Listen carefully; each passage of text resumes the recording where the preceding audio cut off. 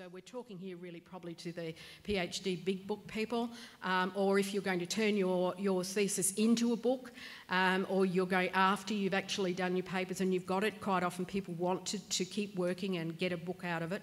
Then you may very well need a sustained time. That doesn't mean that you can't do a lot of regular writing in order to get to the point where you can actually do a bigger piece of work. Am I making that up? No, there's quite a lot of research around to suggest that this is actually what you need to do. But it's also the case that we all work differently. Okay, so some people have longer regular writing periods than others. Some people can get by not having a regular writing time, and they do try and actually find, you know, a big slab of time, which generally means they don't have any summer holidays at all.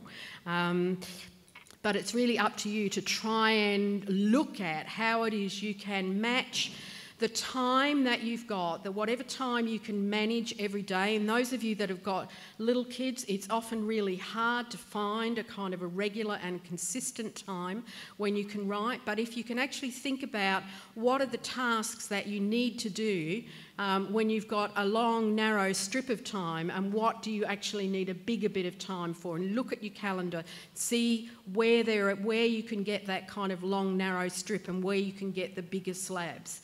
Because sometimes you actually do need a somewhat bigger bit of time. But just waiting till that happens very, very rarely works. I can talk some more about that, but if you're interested in the question of writing in time, one thing you might want to look at is Helen Sword's most recent book, which is called Air and Light and Space and Time.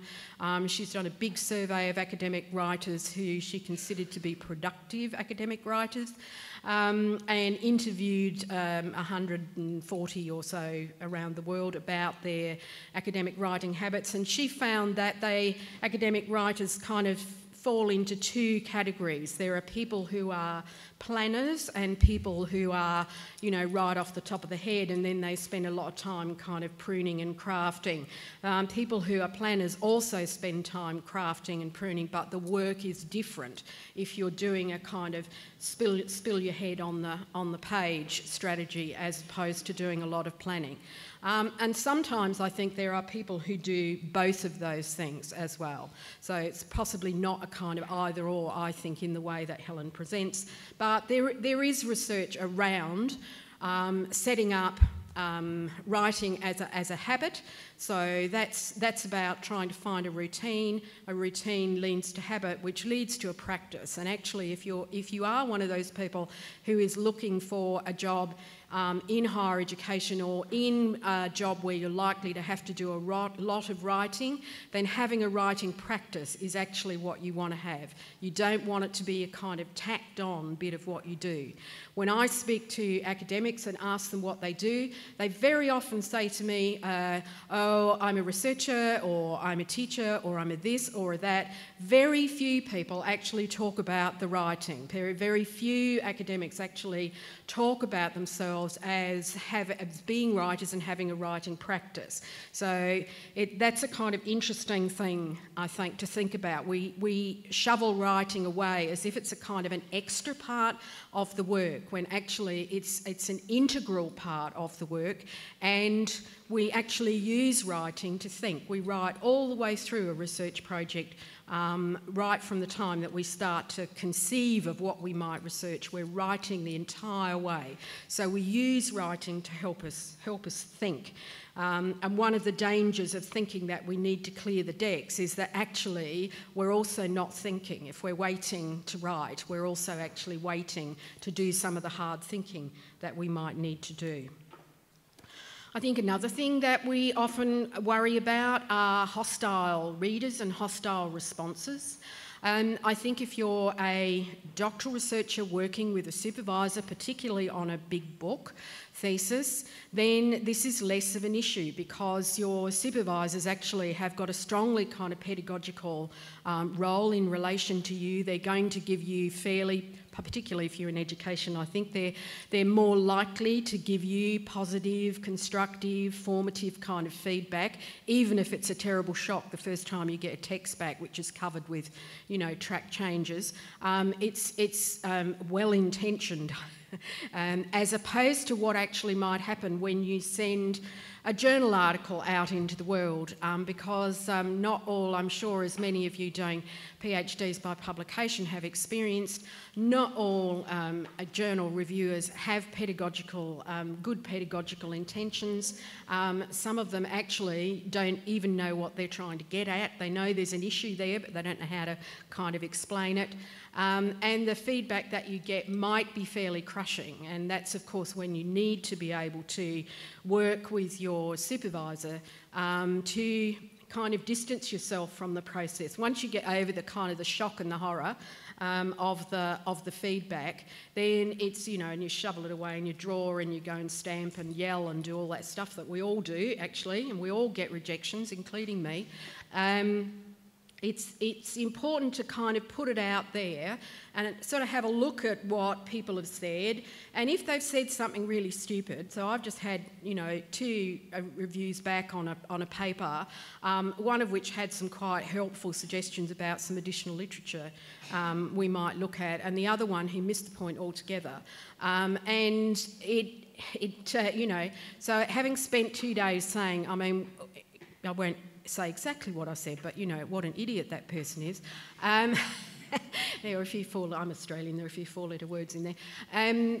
You know, I then got to the point of saying, well, how could they make such a mistake? You know, what is there in the paper that we've done that would allow them to have that point of view? And we really don't want anybody else to entirely misread the paper in that way. So what can we put in now that will make sure nobody makes that kind of really stupid interpretation when it gets out into the world?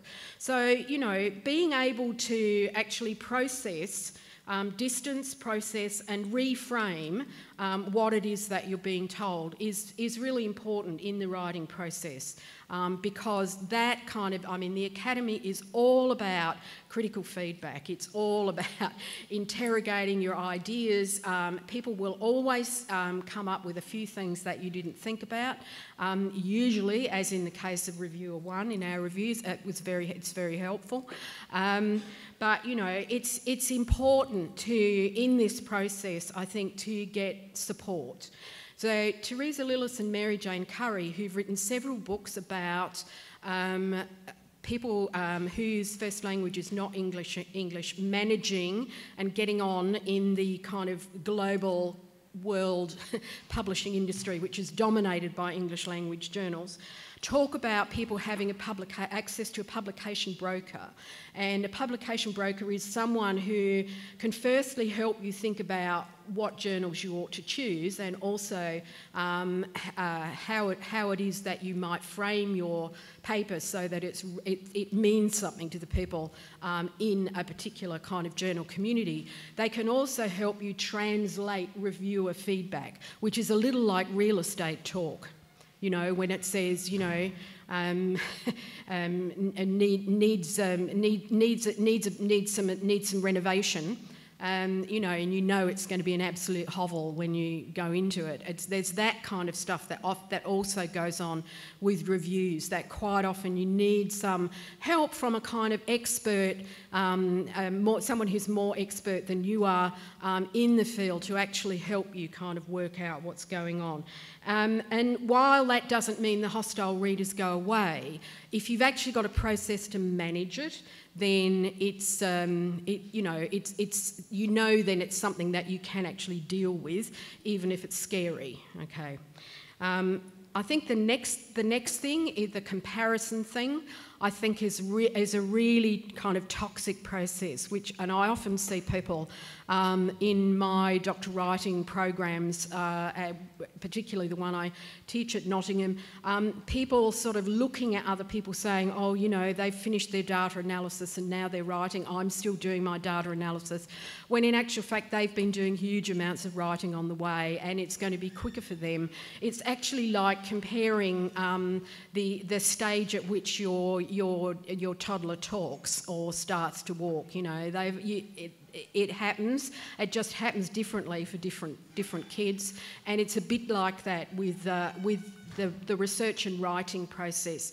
There are, of course, now some imposed deadlines that you have to meet, so this is not an open-ended process, but actually spending a lot of time thinking about, you know, that you need to do this because someone else has actually done it better is really not helpful at all.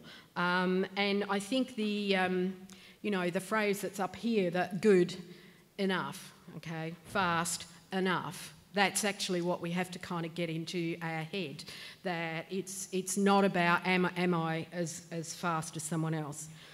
I just want to say a little bit about imposter phenomenon, which I think is fairly current in the kind of conversation. You'll hear a lot of people talking about this. You'll hear a lot of people talk about it as imposter syndrome.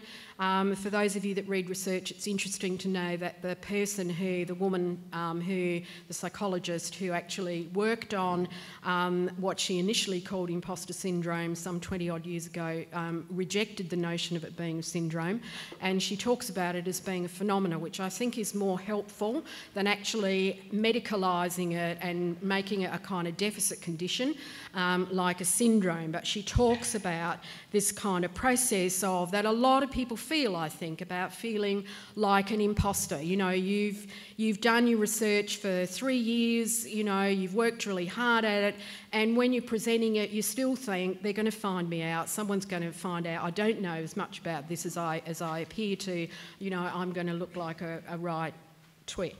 So, you know, the first thing I think to know is that this is very common. And it's often common when you're starting out on something. So, you know, in the doctoral process, when you're starting to put your research out there, it's perfectly normal to feel that, you know, you're a bit tentative about actually getting the stuff going. And when my colleague Barbara Kamler, who I have done most of my work on academic writing with, when Barbara and I started working on academic writing in the late 90s, you know, we felt a bit like imposters, I have to say, because there wasn't a lot of other work going on at the time, particularly around doctoral writing. And we found a few other people. We found the wonderful Mike Rose at UCLA, you know, who we had lots of really good conversations with, and the equally wonderful Anthony Perret, who's now at UBC, and you know. It was really having through those kind of conversations with people that we really respected that we started to get a sense that no, actually there is something in this, and we really should. It's okay for us to keep going, and. You know, that wasn't necessarily a particularly rational view on our part, because I'd taught writing in schools and in community organisations and whatever for yonks, and Barbara is a linguist and a Hallidayan linguist and had done, you know, PhD, lots of research and that stuff. But when we were actually starting to work on doctoral writing, we thought, oh, you know, maybe this is we don't know as much as we think we might. So, you know, getting some support again from people who you respect. I mean, it's scary actually the first time you have a conversation with a big person on your reading list, but you know, it is actually a way to I think get into a kind of conversation which is much more equal, and I think that really helps with that sense of being an imposter. And it's actually not that irrational for people who are doing doctorates to feel uncertain. You know, I mean, why shouldn't you? You're surrounded by people who've been doing what they've been doing for a long time, and you are having to learn to do new stuff. You know, like the first time you say some of those words, some of those terms that you've kind of read in texts, and then you actually have to kind of speak them out loud. You know, it can make you feel a bit silly.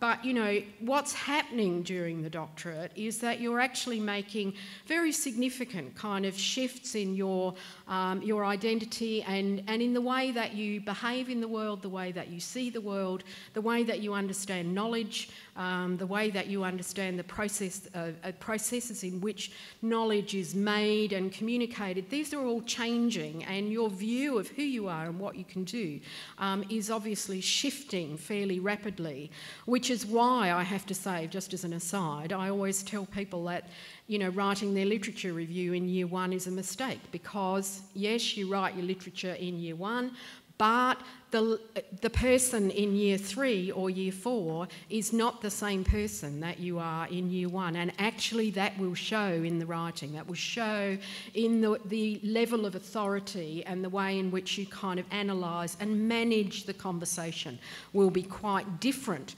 the longer you are in the doctorate. And I think as another kind of bit of reassurance, and you won't know this woman, but I'll tell you a little bit about her. She hasn't won a Nobel Prize, but she could. She's, I guess, to do the full European thing, she's Dame Professor Dr. Oystein Donald, who runs the Cavendish Laboratory at Cambridge. She's a very eminent scientist. Royal Society, all sorts of stuff. She regularly talks about her own feelings of being an imposter. Okay, so if anybody is not an imposter, it's Oystein, but she still experiences that. So understand that we all feel a bit vulnerable when we're putting it out there. Okay, and in the academic process of kind of putting it out there is relatively unusual, okay, in the way that we do. So understand that it's not something that you experience, that by yourself, it's common, it's all over the place. So what Barbara and I would suggest, and what we learnt to do, was to say that we were still working out what we thought about doctoral writing. In fact, she has now retired and has stopped doing this work, but, you know, I very often, when I appear before people like this, I mean, I probably will do it tomorrow, is to say, you know, this is where I am at the moment, this is kind of what I think about it. I learn all the time about academic writing, and it's okay not to know the lot. It's okay to, you know, get to be asked a question in a conference which makes you think, oh, okay, that's an interesting question, and to have that kind of response rather than feel sort of defensive and found out. And I think ultimately nobody knows anything completely anymore. It's just not possible.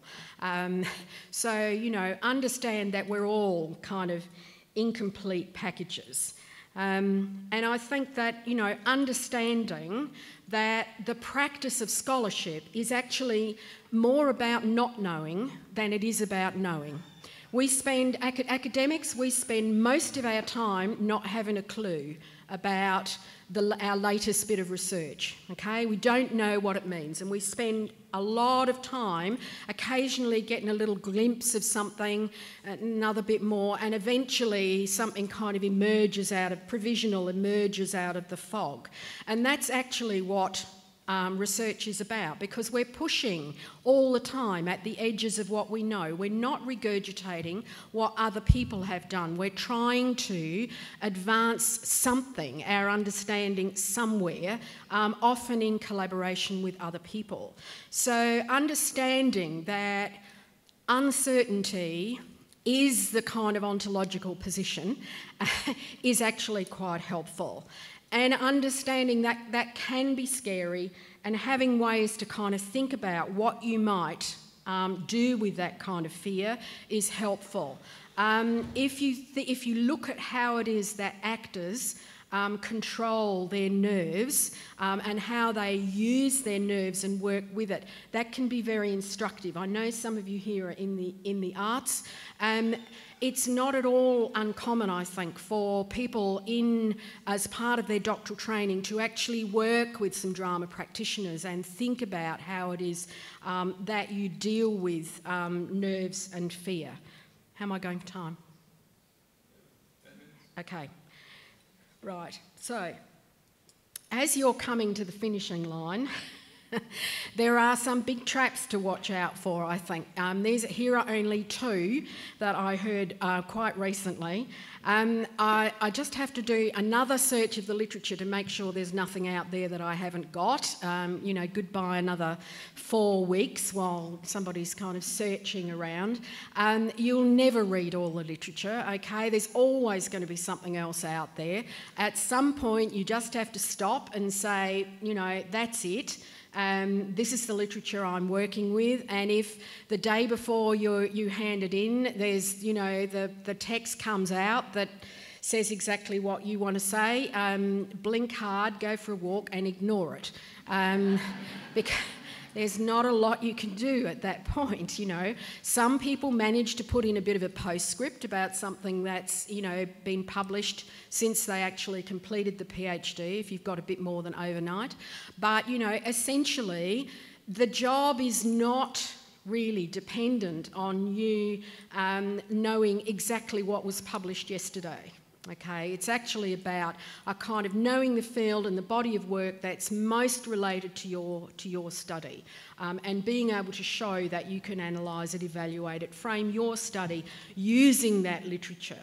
If you do like keeping absolutely up to date, make sure your libraries have got the Browsine. Browsine?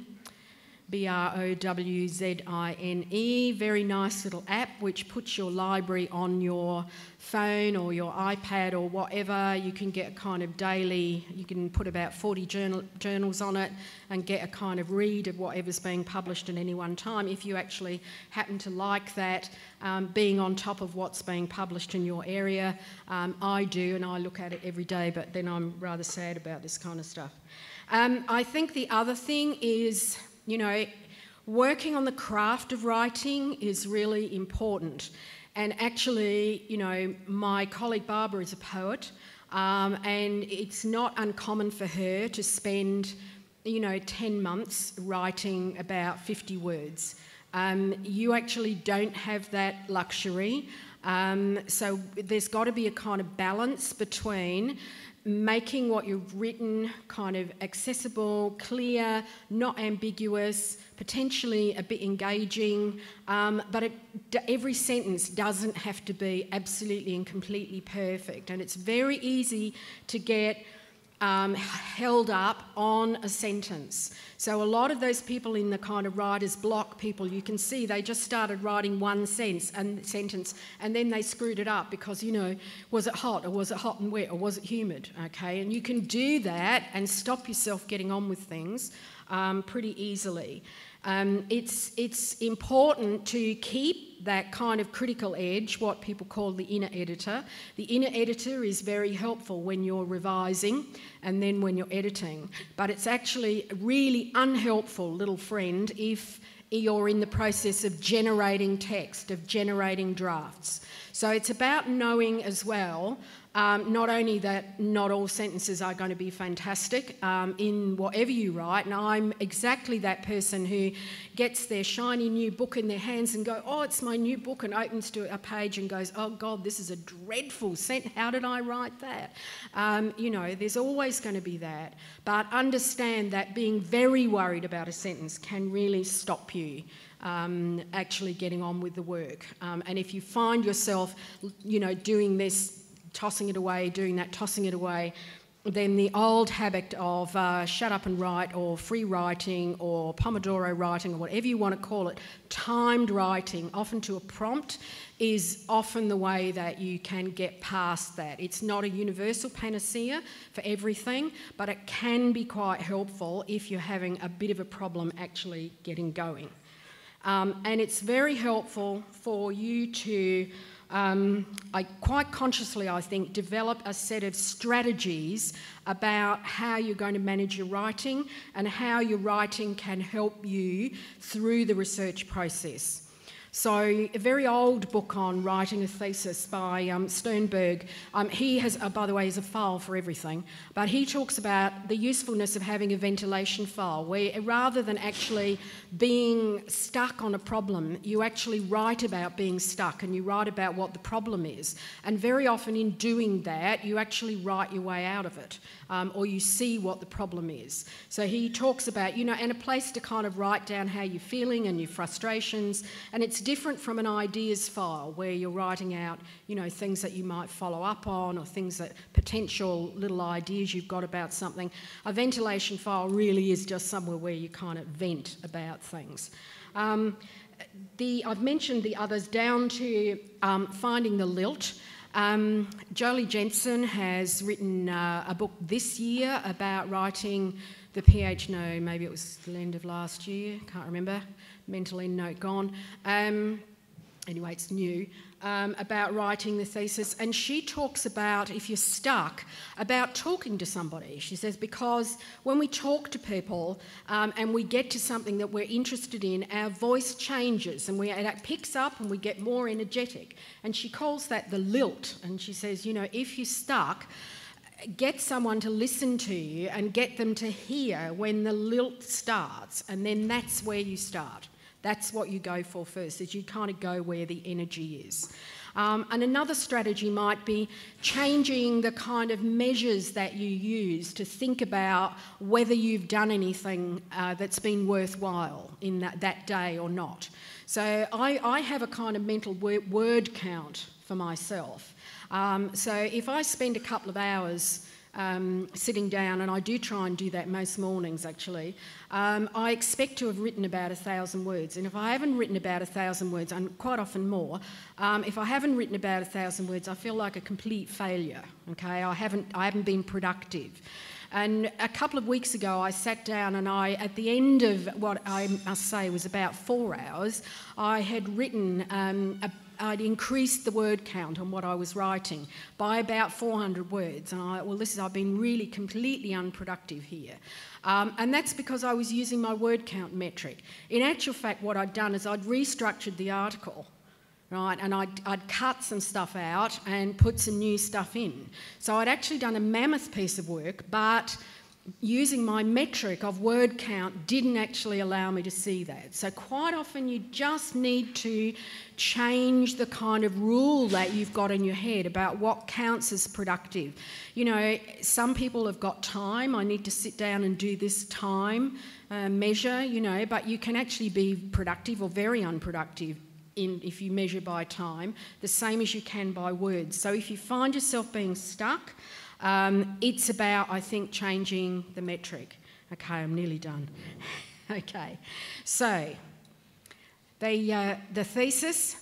I think that when you get really stuck, I think it's helpful to always focus on what it is you're actually going to say. Okay, so focus on the big reason that you're actually doing this.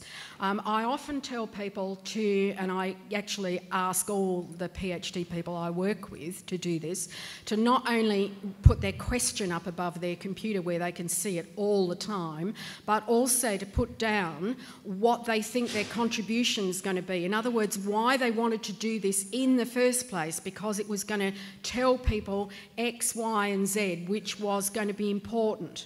Okay, so actually hanging on to that can be kind of quite helpful, particularly when the going gets a bit rugged, which it does for all of us some of the time.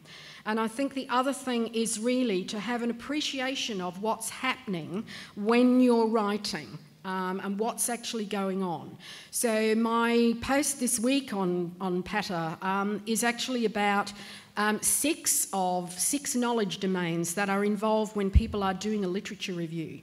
Okay, and that's not all, that's just 6. There's more than that. What we do is often very complicated work.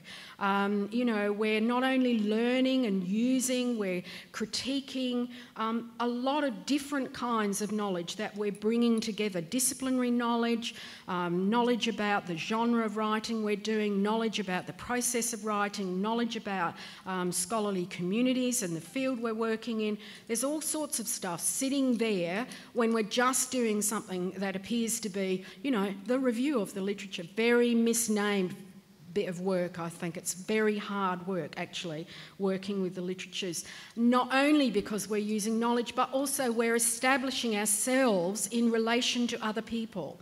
If you haven't used it, there's a very good book by Graff and Birkenstein called They Say, I Say, which looks at the kind of rhetorical meta-commentary that people use when they engage with other people's texts, and just show at the kind of quite small level.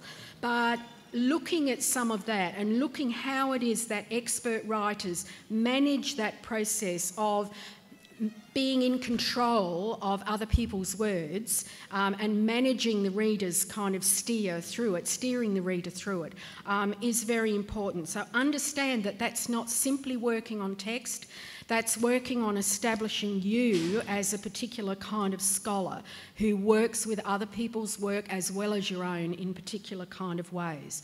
And understand that you don't do that as an isolated person.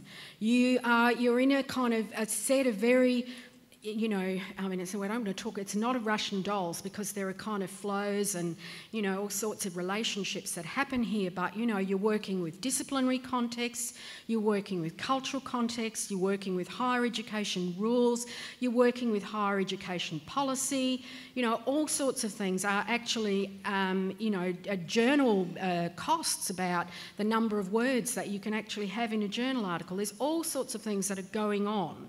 And, you know, that all sits there, these kind of, and the sort of conversations that you're actually having with people through your writing, the kind of scholarly dialogue, the kind of intertextual references that you make, these are all kind of shaped and framed in a whole range of ways that it's actually helpful to try and understand.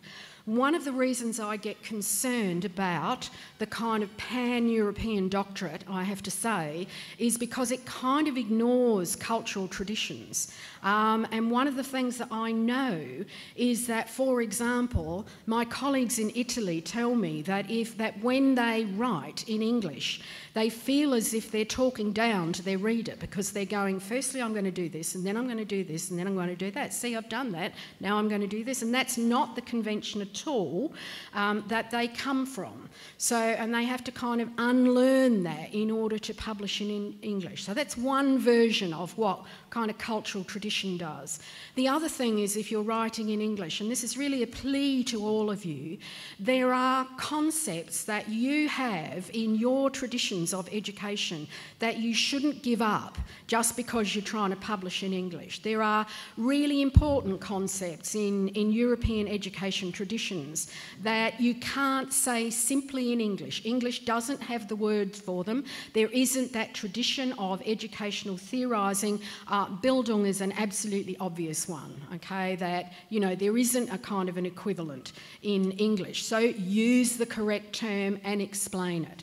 And this is a really kind of live issue now in publishing in particular, how much you know, English, I guess the dominance of English language is going to give way and become more kind of intercultural and more respectful of other knowledge traditions. It's particularly important to Indigenous communities who I think are very militant about trying to decolonise academic publishing, but it's actually relevant, very relevant in Europe.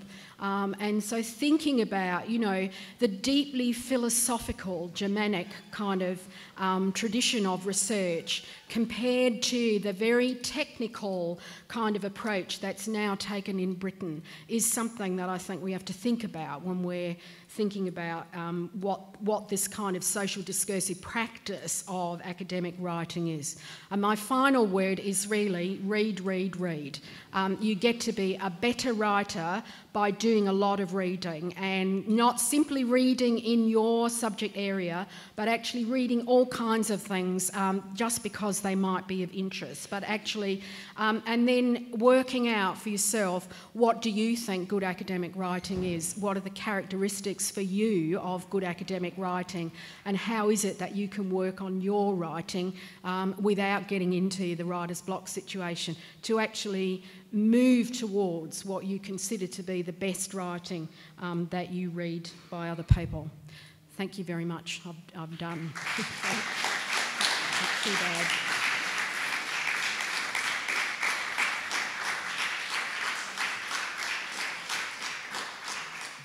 You'll just want to go and have a nap now, don't you? Nap time.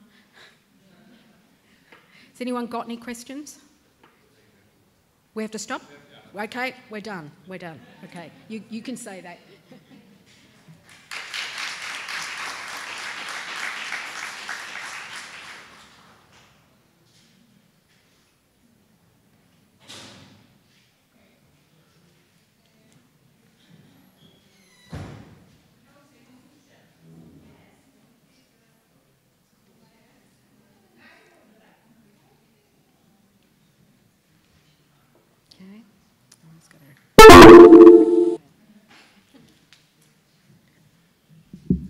Dear all,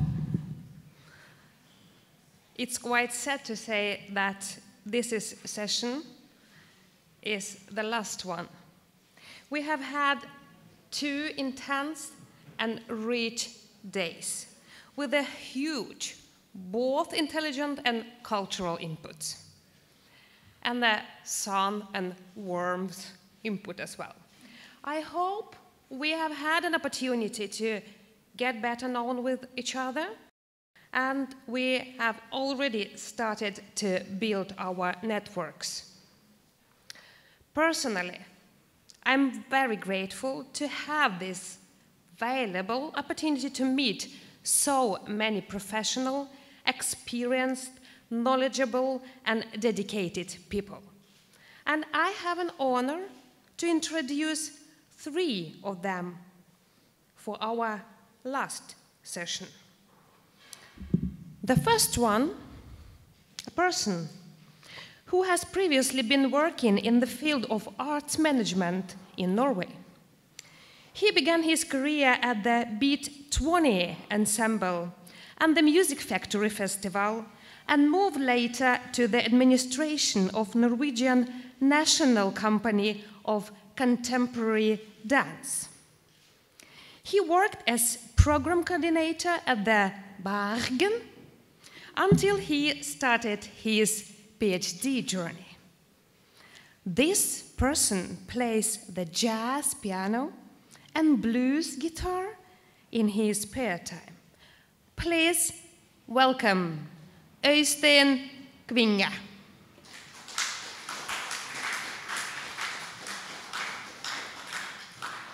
I would like to introduce another person. He is a PhD researcher in the University of Innsbruck, an ELTE program. This person has studied international and comparative education at Stockholm.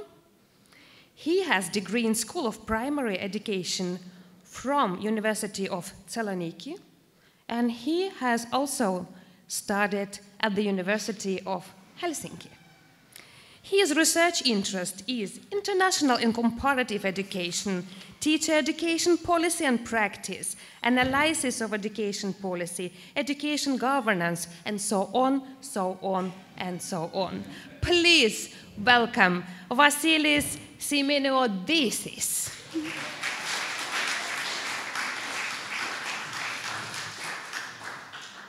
And the last person is Professor of Education, ELTE University of Budapest Faculty of Pedagogy and Psychology, Center for Higher Education and Innovation Research, Scientific Advisor, National Institute for Educational Research and Development. He teaches, among others, education policy, sociology of higher education, education and European integration, and global trends in education. This person is a head of a doctor school and has worked as an expert consultant for a number of international organizations, the European Commission and the OSD, the World Bank and the Council of Europe. Please welcome this person is Professor of Education Gábor Halász.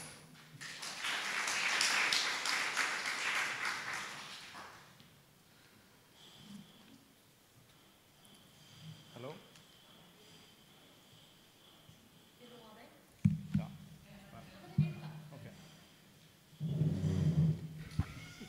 Hello. Well, my name is Oystein, or as I just learned, I'm better known as Einstein in the international research community. I teach music. I've become a music teacher educator at the Western Norway University of Applied Science. I've been doing that since January, when my scholarship ended and I had to make money by teaching.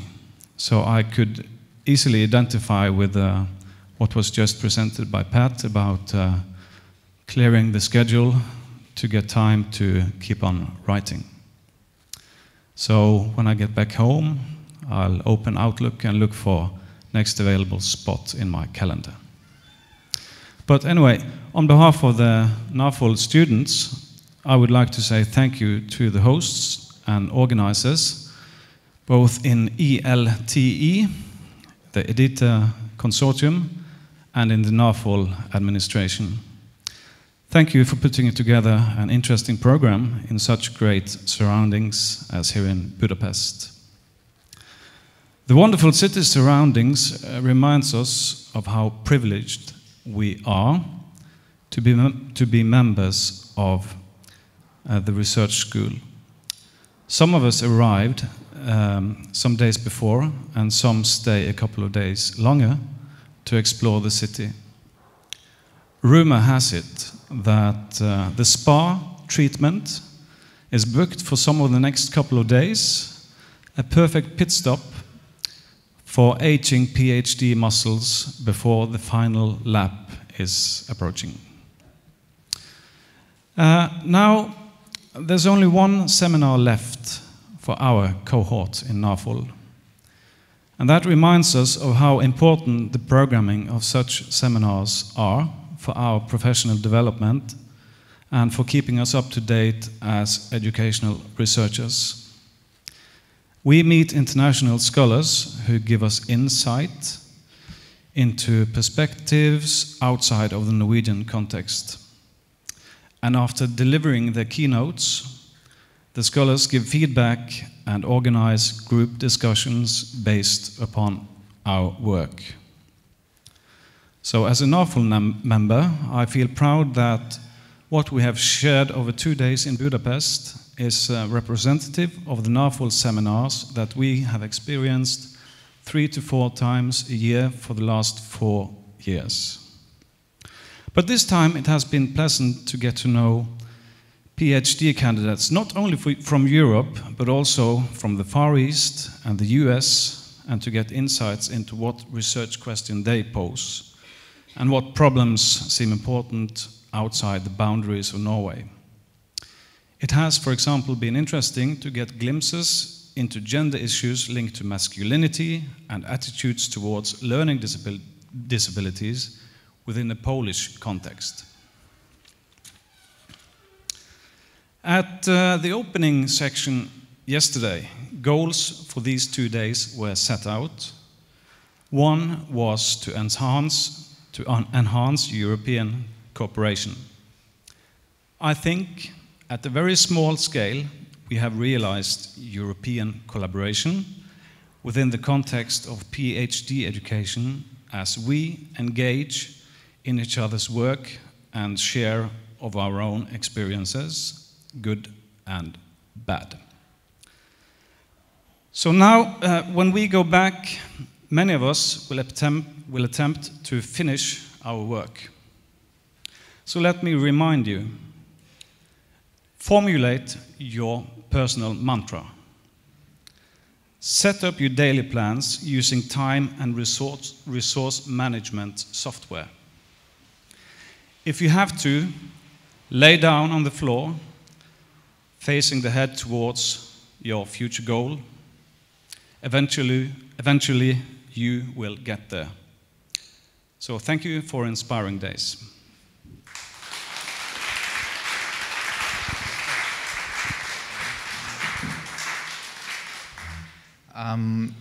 So from the EDiTE perspective and as a representative of EDiTE, I wanted to thank, first of all, the organizers for actually implementing this great idea of bringing together two rather innovative projects and programs that foster this idea of research-based teacher education. So thank you, Kari, thank you, Michael, thank to the consortium, the EDiTE, the ELTE organizers. I think these 2 days have been really great learning experiences for us. I mean, these joint sessions that you have somehow been used to implement in NAFOL, as you saw also from the previous session, were very positively taken. And I think I speak on the name of all EDiTE researchers, were very positively taken by us. It's something that helped us to argue about our research, to think about the methodology, to get some insights, and also to see how things happen in your program, to learn from you, from your experiences. I was very personally also impressed about the NAFOL cohort, the structure of your program, the fact that you are also bound somehow to practice, that you come from the field of practice, and that your work is really related to what's happening in schools. I was very, and we were all glad to hear about your topics related to creativity, to improvisation, to motor skills, to exciting phenomena that happen within the classrooms. And I hope you also got a feeling of also of our research and of what EDiTE actually means as a international community of young scholars who come from very different parts of Europe and the world. And it was really a great experience these days, and I have to say that the time was not enough, actually, and the point would be to think also of future collaborations and of continuing actually this journey that we have just started, either more strongly connecting our two networks, but also through individual contacts. The point would be that, as Pavel said, to fight together in this fight for research-based teacher education, and I think both projects have great potential and have a lot of things to offer to this emerging European context that we in EDiTE are working very thoroughly into. So thank you very much.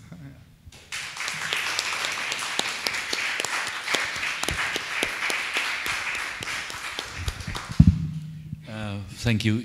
If you do not mind, I stay sitting. Well, this conference has been part of the first part of the 1 week EDiTE summer school. So those who belong to the EDiTE community will continue in the coming days. And the idea to organize this first part in cooperation with NAFOL came from Kari at the last summer school 1 year ago. And I remember that my immediate reaction as the representative of the host university, my immediate reaction was enthusiastic for several reasons. First, because working in cooperation is always fun. We like this. So then we had this opportunity to do something not alone, but working together with someone else. The second is that me having international experiences in many countries, I have a great respect for Norway, the way Norway is organizing education and the Norway approach to education. And the third is that we all have a great respect for the academic work of Kari. So that was a wonderful idea, I think.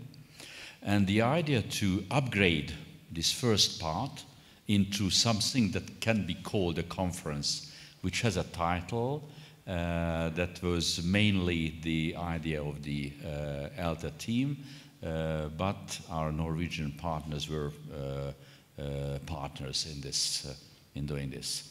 So now we are at the end of this conference part, the EDiTE-NAFOL Conference, which was discussing the theme of doctoral education and teacher education, European perspectives. When I opened the conference yesterday morning, I mentioned, it was projected on the screen, 4 goals. So if we are thinking back of these goals, the first one was enhancing European cooperation in doctoral education for improving teacher education. Well, this goal has not been difficult to achieve. So that was almost sure that a common work of 2 doctoral schools will achieve this goal. But there was one specificity that I would like to stress, that here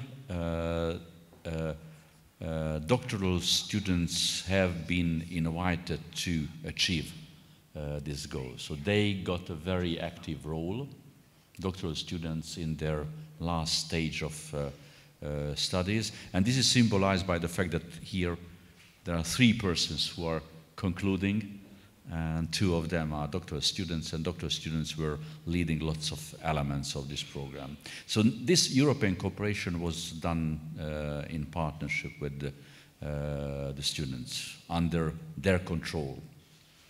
The second goal was a better understanding of the emerging European context of teacher education. Well, I think that we can say that that was also achieved. This has been supported especially by the, I would say, wonderful contribution of Hannah, which provided a significant support for us to understand better the details of EU thinking, policies and actions in education and in teacher education. But that was also supported by listening to student fellows arriving from another doctoral program and from different cultural contexts. The fourth goal was better understanding the role of doctoral education in improving teacher education.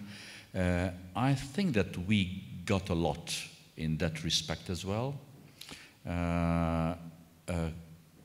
Kari's lecture today on research-based or research-informed teacher education and the deep and rich discussion this induced, I think, made a major contribution to this.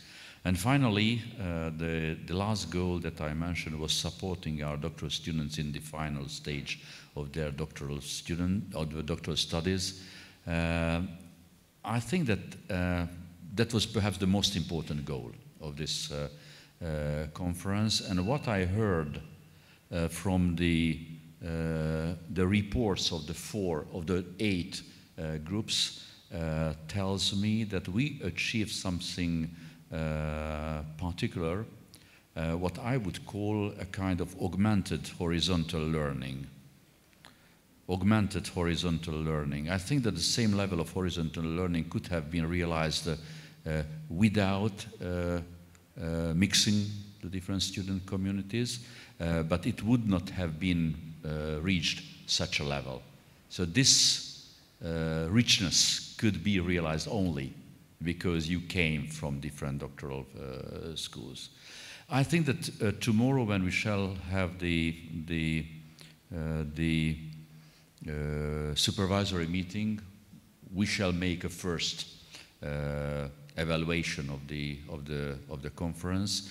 I hope that that will be positive, and I also hope that we shall discuss how what follow-up we could have, so how we could continue this cooperation, which is definitely working.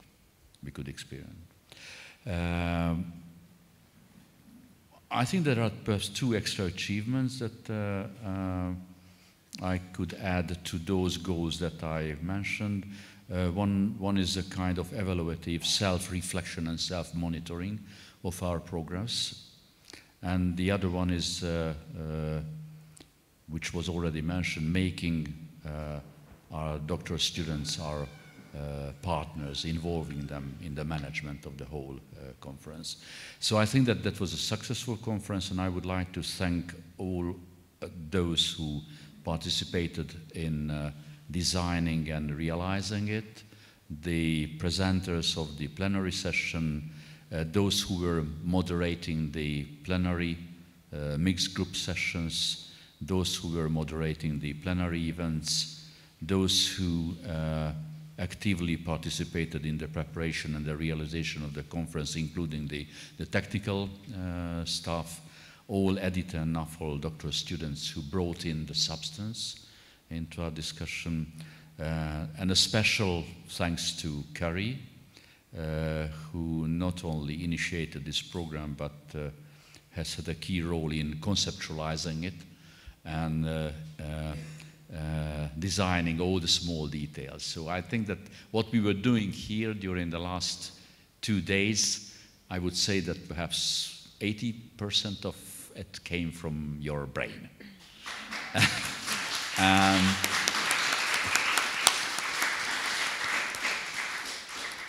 And a special thanks to Judith and Kinga. I see Judith, and Kinga is there.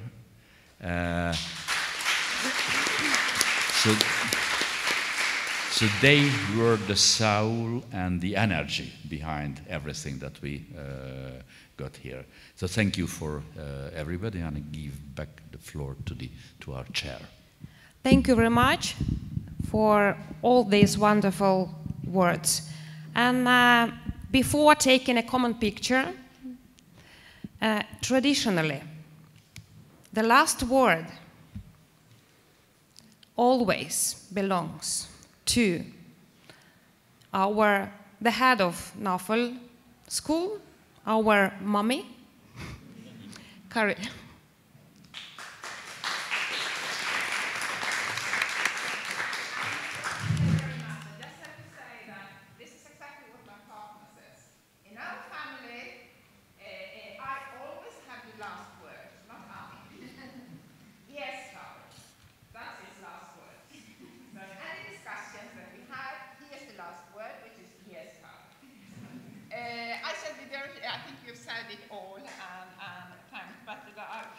That I would like to give more specifically. And first of all, to Gábor, I'm just making sure that I give you the right role. Also for being such a wonderful host and for being such an easy person to cooperate with. This book that you are getting, that is the most recent NAFOL book. It was published in February, something like that, this year. And after each conference, we had a peer-reviewed book at one of the top Norwegian publishers. The articles here are Norwegian and English, because we invite also our international guests to the NAFOL conference to write their research in English. So here you can have a copy of it, and you can't read it all, but it might be insensitive to Norwegian. So there you are. And this is what we traditionally give in NAFOL. You're laughing. This is the Norwegian milk chocolate. And if you ask me, I don't eat chocolate, but it's better than any other chocolate in the world, even the Belgian. So from heart to heart.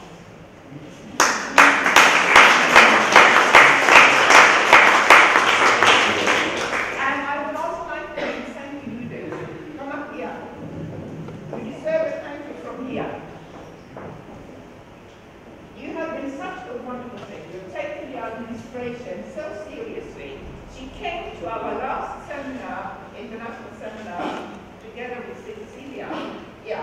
in Belgium with Ghent University just to see how it was done, to learn. So thank you so much. You've done a wonderful job.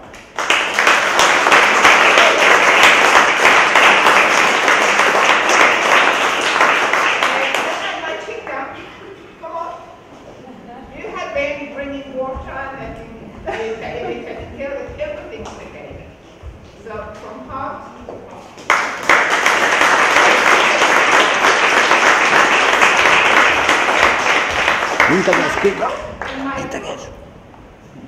Is she here? Is Michael here? Yeah? Okay. These are the people at the headquarters of EDiTE in Innsbruck. And she will probably be the units of EDiTE and Anna Silverberg of NAFOL and Oystein and Monica. Michael, he is the captain of the whole thing. Thank you so much for what you've done.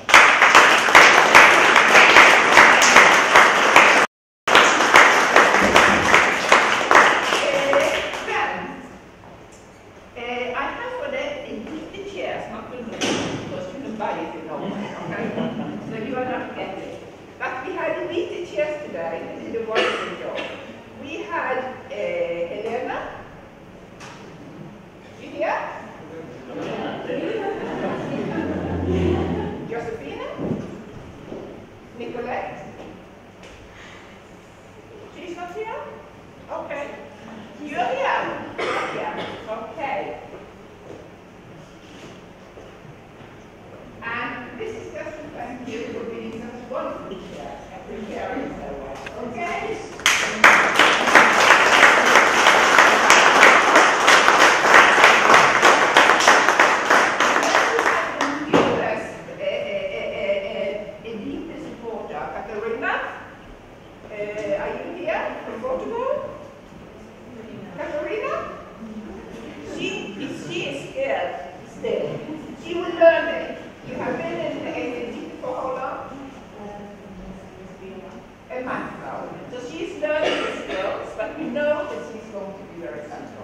So, welcome and good luck learning.